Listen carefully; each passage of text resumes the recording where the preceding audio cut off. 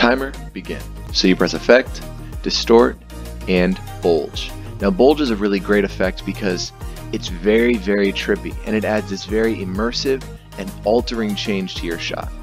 So you can't even see it here because the height of the bulge has changed, but if I change the height vertically and horizontally, you can see immediately how this bulge really impacts.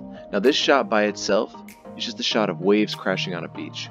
So I had the idea of making it so these waves actually implode in themselves.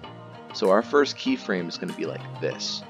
A very, very altered and changed shot right here. So it looks as if everything is entirely distorted and warped. But in 4 seconds, I'm going to make it so there's 0 height to our bulge, 0 radius, vertically and horizontally. And now watch how this shot changes. Watch how you feel as though the waves came at you and you are one with the waves at the exact same time. This shot is really great to add a very altered and spatial effect to any of your shots. And like always, press effect, distort, and bulge, and practice this for yourself.